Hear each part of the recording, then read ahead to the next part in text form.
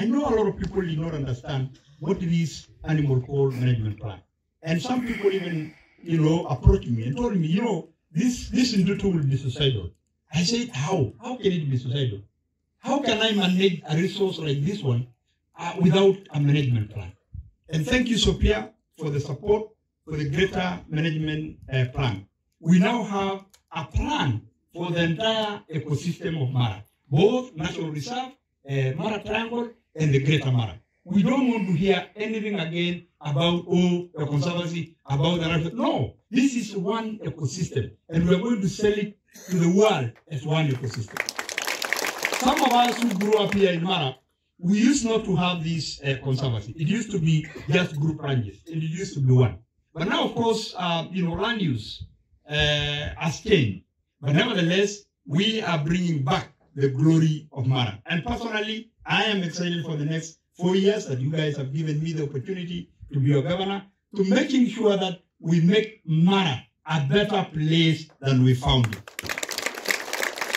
Sometimes people are not happy. I remember that day when people are telling me, if you pass this management plan, probably this is your last day to be the governor, or you'll be a one-term governor. I say, no problem. Guys, for me, in my entire life, I will always be called a governor. If it is one term, wherever minute, I am a governor anyway, so what?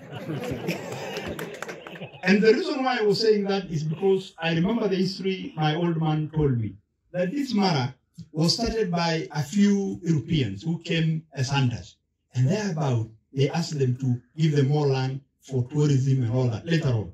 So I keep on asking myself, if those old people, like my dad and others, can think that this resource is better managed, what about us, who are all educated? We have masters, we are engineers, we are game rangers.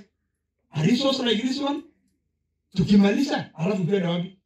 Don't you know that right now, the people who are coming all over the world are coming to Masai Mara just to watch the migration? And you want to kill this resource, and then you go where? And let me tell you, when I sat down with the county assembly and I explained to them, and I explained to Wakina Mama there, and I'm still going to talk to them and you'll hear, they are all loving it. Because look at the road network right now in the park. Look at the kind of management that is going on in the crossing. People don't just come and throw all manner of things in our park.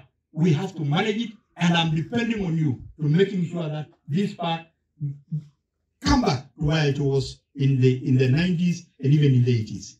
I don't mind, kukanyanga watu kidogo, but at the end of the day, one day they will say, I think Ntutu had an idea of what we want to do.